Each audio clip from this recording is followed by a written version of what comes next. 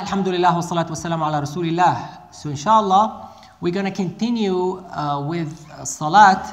If you remember last time, we just barely started. We gave an introduction to Salat. So we talked about the meanings of Salat in language and in Islamic law. And then we talked a little bit about who are the people that are obliged to pray.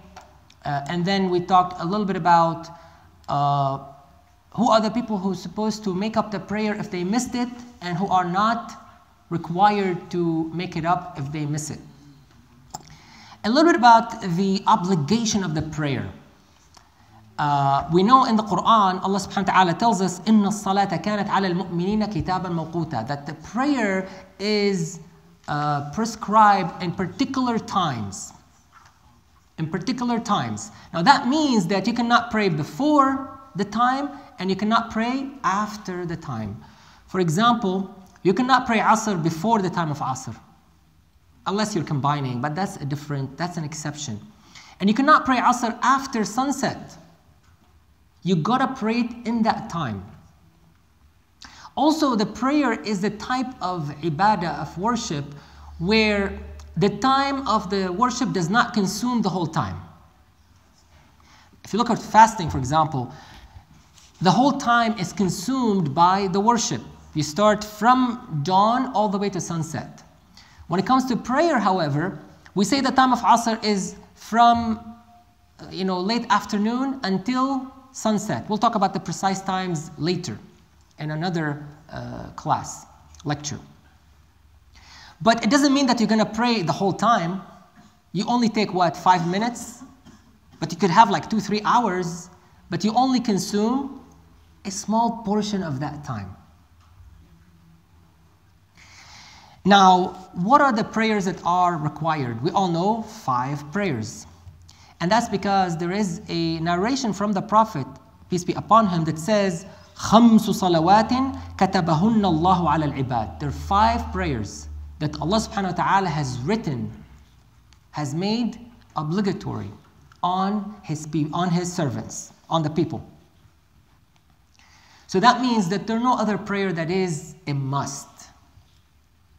Some people might say witr is mandatory. Some other people might say Eid, Salatul Eid is mandatory. But in this hadith, only the 5 daily prayers are an obligation, are a must. Everything else could be a highly recommended sunnah, could be fard kifaya, like it's a must, but on the group, not on the individuals, and so on. Only the 5 daily prayers are a must on each and every one of us. Okay. So today I want to talk about Adhan. Adhan is like the beginning of the prayer. Now after you've made Tahara, we talked about Tahara for many sessions. Now we're going to talk about the thing that will prompt you for Salat, the one that will make you ready for Salat. So today, inshallah, we'll dedicate the session to talk about Adhan. What is Adhan? What does it mean? If you look at the word Adhan, it's from Adhana or Adhina. And Udhun is ear. And we know ear is the tool of hearing. The meaning of Adhan in the language, it means to notify someone. To notify someone. Allah subhanahu wa ta'ala mentioned it in the Quran, وَأَذِّن فِي النَّاسِ بِالْحَجِّ. When he talked about Hajj, you make a call for Hajj. Ibrahim alayhi salam. And this is why we make Hajj up till now. Because of the call of Ibrahim. So he made, not an Adhan like we do for Salat, but he made a call. It's a call. And this is why we call it Adhan. Adhin fi nas bil Hajj. What is the definition of Adhan in Islamic law? It is al-i'lam bidukhul al-waqt. It is to notify people about the beginning of the prayer time. That is the definition of Adhan. So when I make Adhan for Dhuhr, that is a signal that the time of Dhuhr has entered. And this is why you cannot make Adhan before Dhuhr. It's haram because people think that Dhuhr has entered. So it has to be a signal for the entry of time, that time has started, that now from now on you can pray. So that is a definition of adhan. It is a signal, it is a notification of the beginning of time. That is adhan. Is adhan mentioned in the Quran? That's a little quiz. Yes, you say. Where? No, we just mentioned that. No, adhan for prayer, not for hajj. Anyone?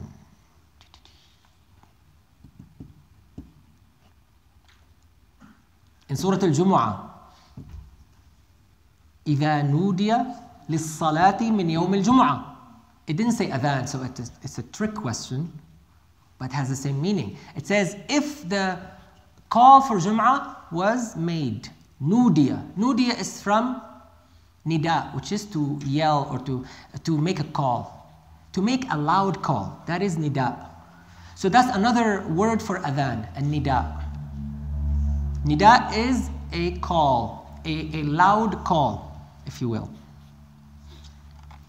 Also, وَإِذَا نَادَيْتُمْ إِلَى الصَّلَاةِ اتَّخَذُوهَا هُزُوًا. Another ayah, similar meaning.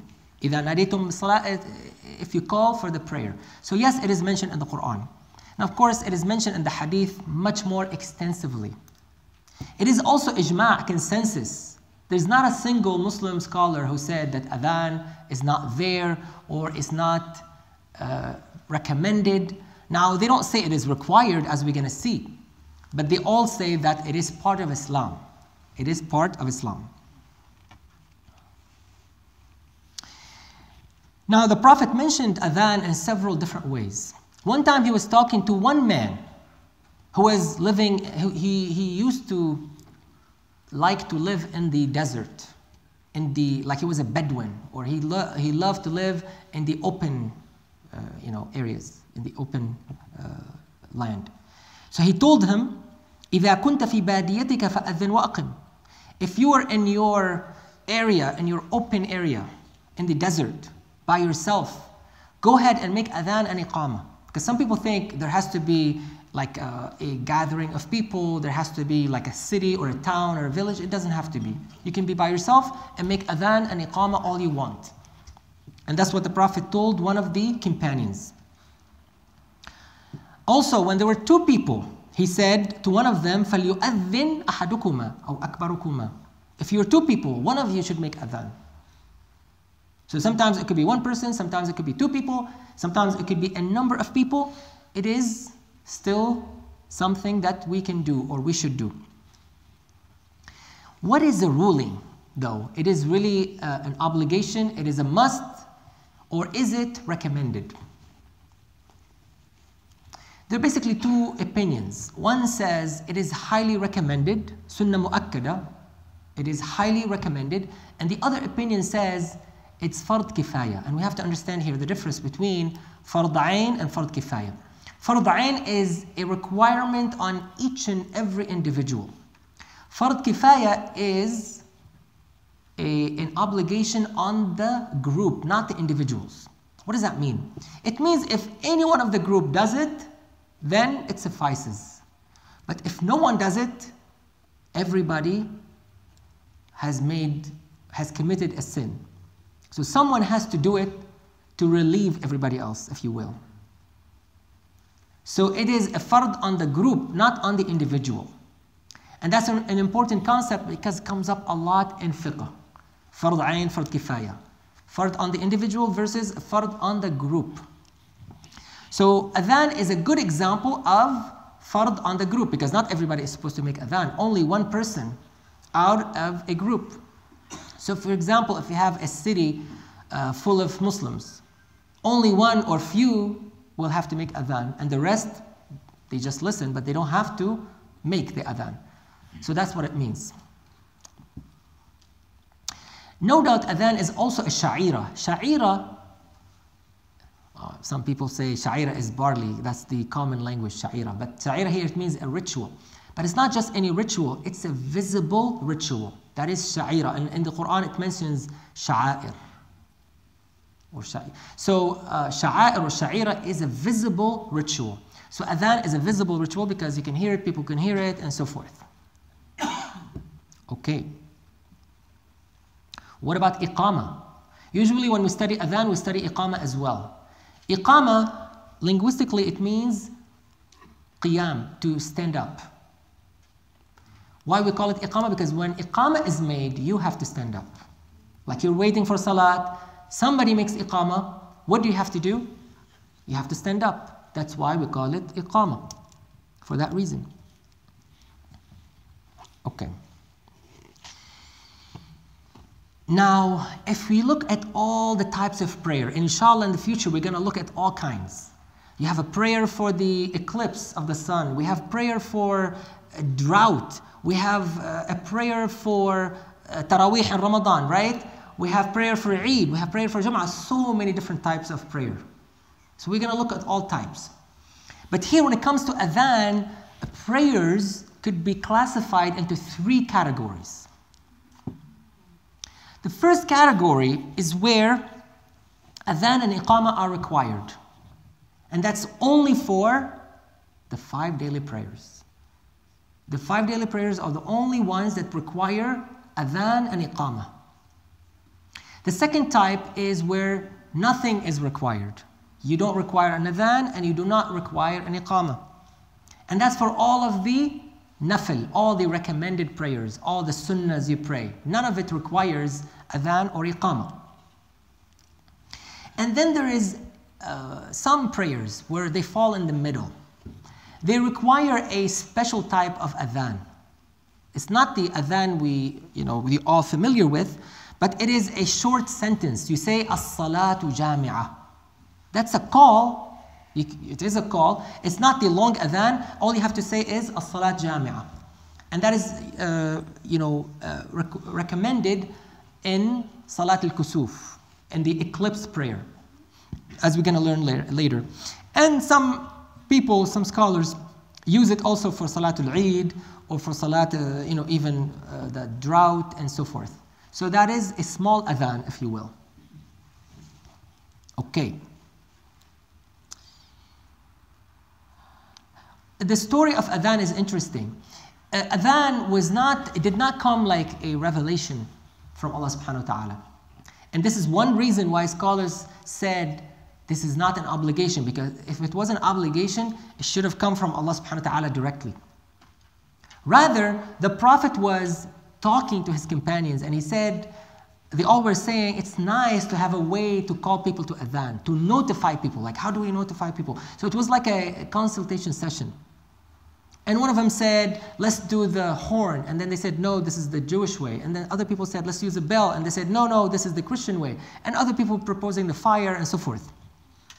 And nobody reached a conclusion until one of the companions, Abdullah bin Zayd, saw a dream, because he was so keen to know how to call people to prayer.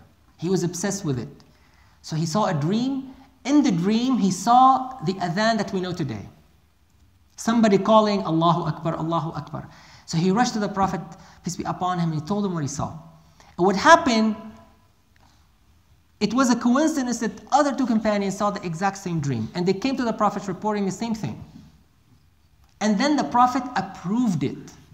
So it was an approval from the Prophet. It didn't come from the Prophet himself either. And this is why we say it is a recommended sunnah. It's not an obligation. Because it didn't come from the Quran or from the sunnah directly. It was an approval. It is part of the sunnah because it is an approval. But it did not come from the Prophet. It was not initiated by the Prophet himself. When the Prophet heard it though, he commanded Bilal to start making the adhan because he had a better voice. And we're going to talk about that. That it is important to select someone with a good voice. Not some scary voice. I remember when I was a kid, there was this one mu'adhin for Salat al-Fajr. Literally, you get scared so much. Like, especially when you're asleep and you wake up with that voice. So the idea is to select somebody with somewhat good voice. Okay, let us see here. Now, When it comes to Adhan and Iqama, you're going to see a lot of difference among the schools. And people get so confused sometimes. Like, is it 2 Allahu Akbar? Is it 4 Allahu Akbar in the beginning? Is it 4 Shahada, 2 Shahada? And people get so confused. So the first thing I want to say that all the schools are relying on authentic sources.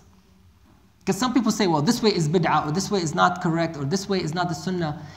When it comes to Adhan, all of the known methods are, are found in the sunnah. So don't go someone and say, this is not the right way.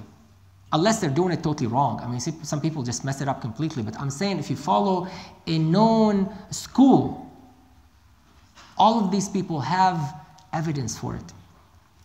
For example, the Hanafis and the Hanbalis, they have 15 sentences for Adhan. 15 sentences. And they're following the way of the people of Kufa, which is part of Iraq. But then if you look at the Malikis, they have 17 sentences. And they follow the people of Medina. That's well known for Malikis. And then you have the Shafi'is, they have 19 sentences, and they follow the people of Mecca. Back then, like in the early days. So everybody was following a particular region. And how Muslims early on did Adhan. Because Adhan is, again, a visible ritual. So inshallah, I'm not going to take too long, but quickly, let's count 15. So can you help me count 15 here? This has to be a practice. An interactive practice. So how can we count? Let's start. First of all, let's do Adhan. So Allahu Akbar, Allahu Akbar, Allahu Akbar, Allahu Akbar. Each one of them is a sentence. So that is 4 so far. Ashhadu an la ilaha illallah, Ashhadu an la ilaha illallah, Ashhadu anna Muhammadan Rasulullah, Ashhadu anna Muhammadan Rasulullah. 4 shahadas. Okay, that is 8. And then Hayya ala salah, Hayya ala salah, Hayya ala al-falah, Hayya ala al-falah. So this is calling for salat and for success. That is 4 of them. We're 12. And then at the end you say Allahu Akbar, Allahu Akbar. 14. And then La ilaha illallah, that is 15. And that is the method of the Hanafis and the Hanbalis. What the Malikis do, they add 2 shahada in silence. And this is why you get 17. So before saying Ashhadu an la ilaha illallah out loud, they say Ashhadu an la ilaha illallah. That's called tarjih. And that's one method that was taken from the Prophet. And before you say Ashhadu anna Muhammad Rasulullah, they say Ashhadu anna. So the mu'adhin doesn't say it out loud, but he say Ashhadu anna Muhammad Rasulullah. So if you see some mu'adhin, they stay silent for a little bit, they're not lost. They're saying Ashhadu an la ilaha illallah in silence before they say it out loud. The Shafi'i, they do 4 tarjih. Or rather, 2 more tarjih, more than the Maliki. That's why we have 19. So before saying Ashhadu an la ilaha illallah, they say Ashhadu an la ilaha twice. And before Ashhadu Muhammad Rasulullah, they say Ashhadu Muhammad Rasulullah twice in silence. That's why you get 19. So this is where you get all the counts. When it comes to Iqama, the order of the Prophet is to make it, instead of 2, make it 1. So let's do now, you have to divide by 2 to get the Iqama.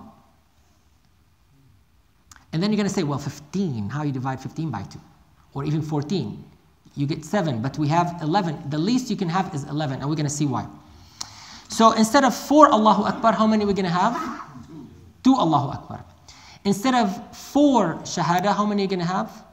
2 Shahada. Again, we're not doing the Hanafi way yet, because Hanafi is many more.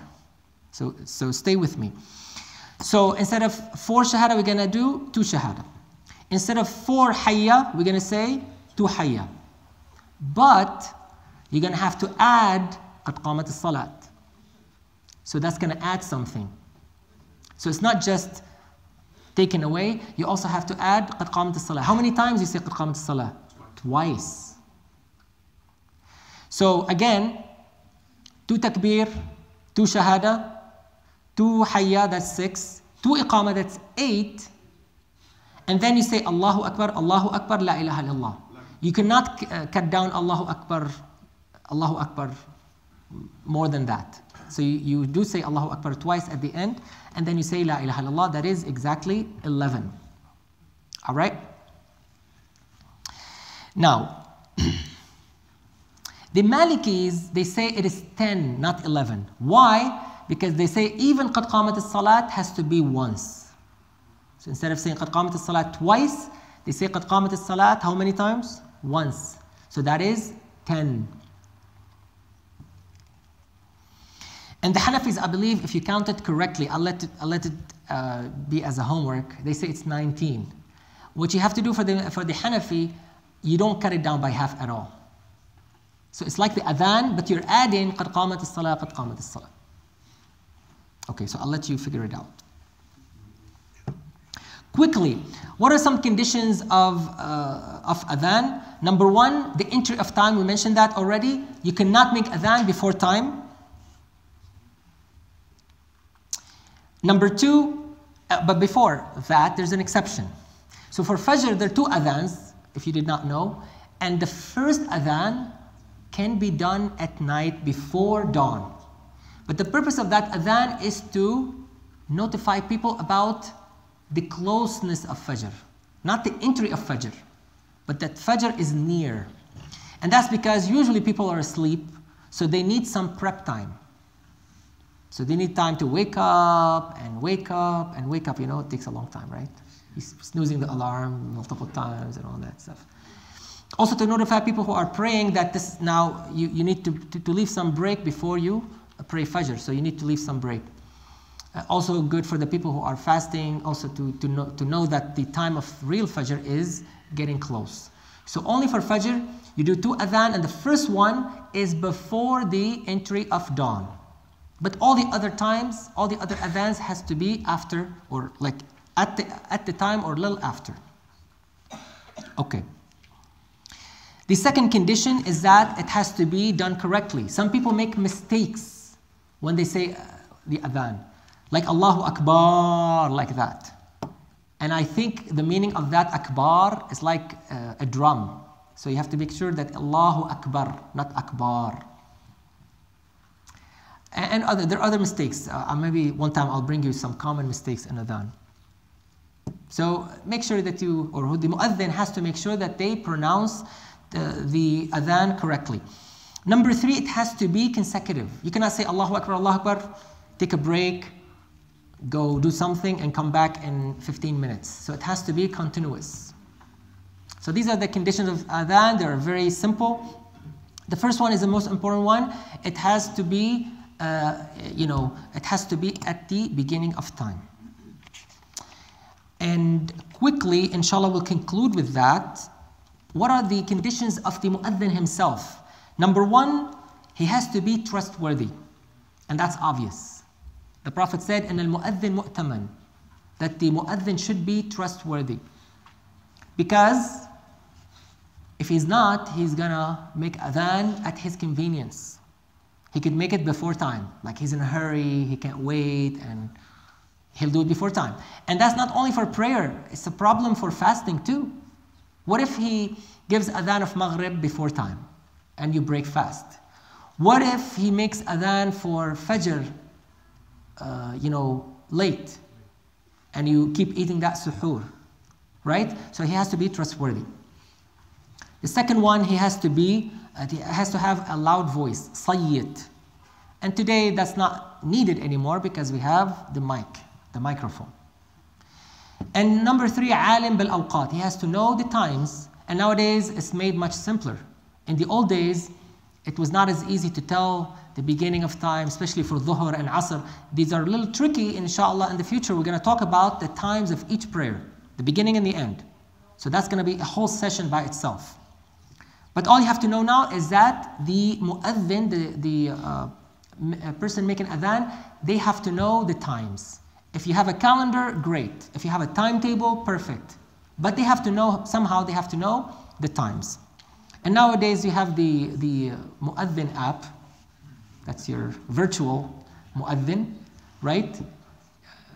Islamic Finder, whatever, your favorite app. And it can make adhan for you. I don't know if it satisfies all the conditions of the mu'adhin, but I think it does the job. So. I have a question. Yes. In the morning, Azhan say Salah khayrun min an-nawm. Correct. How that comes? Yes. So in Salat al-Fajr, you also add as-salatu khayrun min an-nawm twice. It says prayer is better than sleeping. So yes, it is added. You're right. So you could add it, but because it's not in all the adhan, we don't usually count it. But you're right. It is an addition only for Fajr prayer. Okay, I'm gonna stop here. Inshallah, I don't want to make it. I think it's got a little long, so I'll stop it here. If there's anything remaining, maybe I'll cover it next time. But I think this is pretty much all you have to know about adhan. And I hope now you have a better understanding of adhan. If there are any quick questions, inshallah, we can take it. Is the food here yet? It's ready. So maybe some quick questions. If not, we could. If you pray alone, you have to make Adhan? Okay, so we mentioned earlier there was one incident. A man, Abu Sa'id, I believe, came to the Prophet, and he said, you go back to your, he was like a Bedouin or living in Al-Badiya, the open desert. He said, you can go back and make your own adhan and iqamah. That's fine. Again, it's not a must. It's a recommended sunnah. So you get more thawab, you get more reward if you do it. When do you stand for Iqamah? Yeah, I mean, there's a difference of opinion. Some say you have to stand exactly when the mu'adhin say, قَدْ قَامَتِ الصَّلَاةِ. And some others, they say it doesn't really matter. As soon as you hear it, you can stand up in the beginning, in the middle. As long as you stand up, you're okay. I mean, don't keep standing. Don't keep sitting, rather. If you keep sitting, that's a problem. Like, people hear the whole Iqamah and they keep sitting and they're waiting until the Imam starts Allahu Akbar. Even when he says Allahu Akbar, especially in Taraweeh, you keep waiting and waiting and waiting until the Imam is about to make ruku'. And he stood for what? 15 minutes? Half an hour? You wait until he's about to make ruku' and then you rush and make ruku'. That's not how we do it. So as long as you stand up during the Iqamah or immediately after Iqamah, you've basically satisfied the condition of Iqamah. Yes. Yes. So, wudu is not required to make adhan for the mu'adhin? Who is not required to make adhan? Again, it's not a requirement. It's highly recommended. But for example, women, if it's only a group of women, they don't have to make any adhan or iqamah. Some scholars say they can make iqamah but no adhan. Also, usually if it's only, they say the boy, if a boy or if a child makes adhan, it is accepted, but it's preferable for an adult to make it. And I have not seen a clear reason why, but some scholars mention that as well. So, in brief, it is highly recommended. It is not a must, and it's mostly for, a group of men. Actually, my question was really, wudu, do you have to have wudu to make adhan? Oh, okay. Do you have to have wudu to make adhan? Adhan is a form of dhikr, and for all dhikr, it is highly recommended to have wudu, but it is not a must. Usually you do it, you have wudu because, you're gonna make adhan and then iqamah and then you're gonna pray. Unless you're gonna make adhan, then break, go make wudu. So it's preferable that you do wudu first. But let's say if somebody made wudu, rather he made adhan without wudu, we cannot say that the adhan is not acceptable. Because wudu is a condition for the prayer itself, not the adhan. Good questions. Any other questions? Is it true that Bilal used to pronounce his sheen as a seen in his adhan, or his seen as a sheen? There is a narration that the Prophet ﷺ even approved or liked his pronunciation, and that was a little different. But I need to investigate this a bit more. That he pronounced the seen as sheen and so forth, and he liked that even, because it came from Bilal. If it came from somebody else, maybe he would not have liked it, but from Bilal he accepted it. So there's a hadith to that effect, but let me look it up more, inshallah. Anything else? How about the age?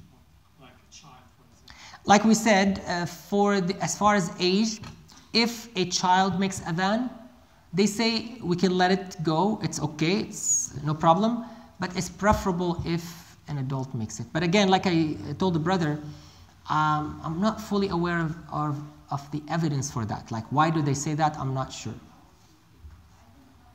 But I don't see, sometimes it's funny how certain scholars make requirements, because we know that in the Sunnah, there were imams who were as young as 6 and 7, who led the prayer. Are you telling me that somebody is allowed to lead the prayer but he cannot make adhan? And the reason they let them lead the prayer is because he memorized Quran more than anyone else. So of course the one who's going to lead, they have to know the prayer, the conditions of the prayer, they have to know how to pray, they have to know the fiqh of the prayer like we're learning here.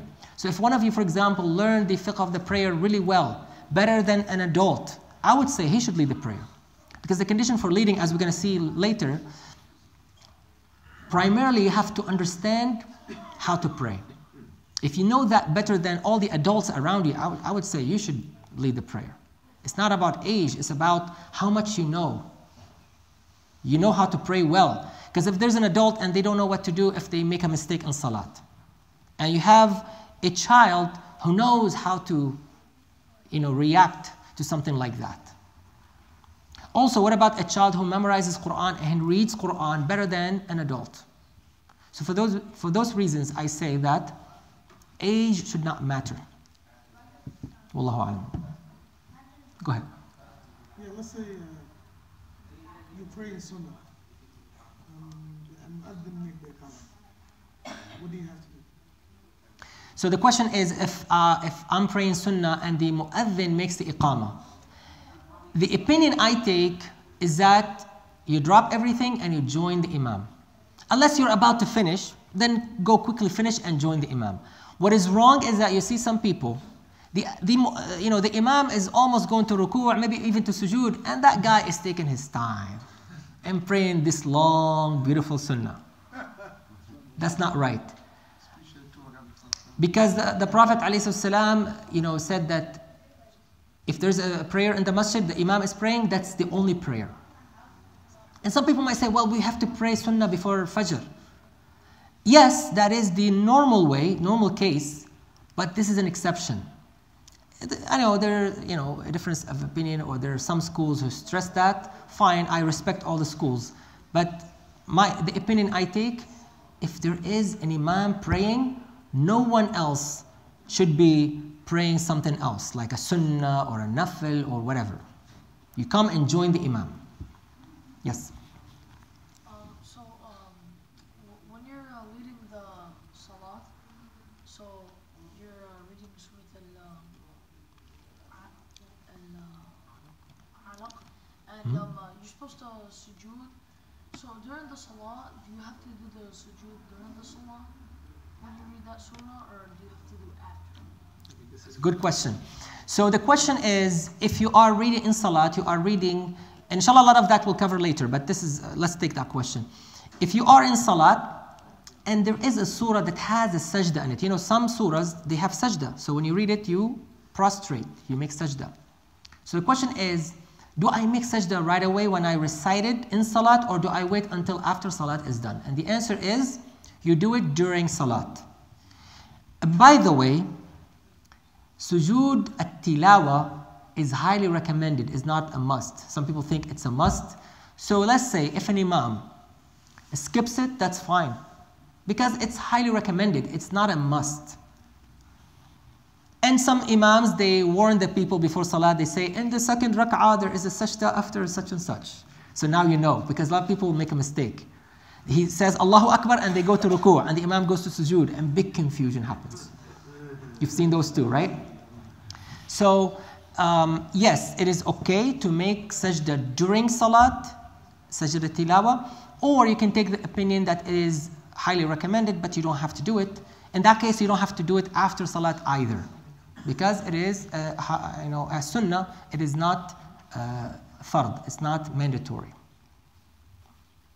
Anything else? Yes. In some masajid, you find it common that when they make adhan, muaddin goes outside, even though they have microphones. So is it recommended to do it so it is vocalized outside as opposed to inside? The question is, you see in some masajid, the imam, not the imam, the muaddin, they go outside and make adhan, or they open the door and make the adhan outside, making sure that the adhan is heard outside. Is that a requirement? And the answer is no, especially here in this land. The people who are hearing the adhan, they don't even pray, and they're not Muslim, most likely. So if there's a neighborhood where you have Muslims around you, I see the reason. Because adhan is for a reason. It's not like a worship that you don't understand the illah, you don't understand the wisdom. Here we don't understand the wisdom. We just said the purpose of adhan is notification, i'lam. So here, who are we notifying? These people don't care about the adhan, they don't care the beginning of dhuhr, the beginning of asr. So I don't see a need for that. The microphone should be enough. Even now in Muslim countries, the microphone is enough. You don't have to go, like in the old days, you used to have to go on top of a building. This is why we have these long minarets. Now we put the microphone on the minaret, so it goes a long, long distance, right? But the idea is to notify as many people as possible who care about the prayer, people who care about the salat, people who are addressed, who are responsible for salat. If you remember last time when we talked about shurut al-wujub, who are the people who are required? We said Muslim, number one, you have to be a Muslim to be required to pray. So, like I said, I don't see a need for it. If people want to do it, it's up to them, but I don't see a need for the adhan to be called outside. Okay, any other questions? Dead quiet, I like that. You guys probably tired, that's what it is. Yes? Pizza is here and it's getting cold, so please, people will... I have a question. You know how you're talking about tafsir earlier? Mm-hmm. So like, what if somebody asks you like about the historical integrity of the Quran? They'll be like, there's a story in the Quran, but there's like no archaeological evidence or something like that. So how do you explain that to them, like that the Quran stories are perfect or correct? Okay, it's a good question. It's about tafsir. Some people say there are some stories in the Quran that may not have any archaeological backing. So how do we, and they doubt the integrity of the Quran because of that. We have to, we have to see the difference between something that says that there is some evidence, some archaeological evidence that the story in the Quran is incorrect versus not having enough evidence. Because not having enough evidence doesn't mean anything. It doesn't mean that the story is incorrect or it lacks integrity. Only if you're able to prove 100% that there is an archaeological evidence that this story is incorrect, then we'll talk. Otherwise, it's your proof against my proof. You don't have evidence that this story is correct or integral or it has integrity, so what? Now, I think one of the common examples of that where integrity is questioned is the question of evolution, because some people will come and say, and that's maybe the most common example of that. And that's where it could be problematic if we do not understand the Quran and what it says about the creation of Adam and all of that versus evolution. In my opinion, there's no contradiction to begin with. Like whatever science tells us today about evolution versus what the Quran tells us about Adam, there is no contradiction. But we have to understand what the Quran says and we have to understand what science says. Usually you have people who understand one but not the other. And this is a long topic, I don't think we can cover it now, but suffice to say that there's nothing in archaeology or in science in general that says that what is mentioned in the Quran as far as the creation of Adam is incorrect. But we have to understand the meaning of the creation of Adam and all the other creation as well. So maybe this is another topic. Maybe we'll talk about, when we talk about Adam or something, we can talk about evolution in detail. But this is a short answer. Anything else? Okay, perfect. I guess we're done then. Thank you. جزاكم الله خير. سبحانك اللهم وبحمدك نشهد أن لا إله إلا أنت نستغفرك ونتوب إليك. والعصر إن الإنسان لفي خسر إلا الذين آمنوا وعملوا الصالحات وتواصوا بالحق وتواصوا بالصبر.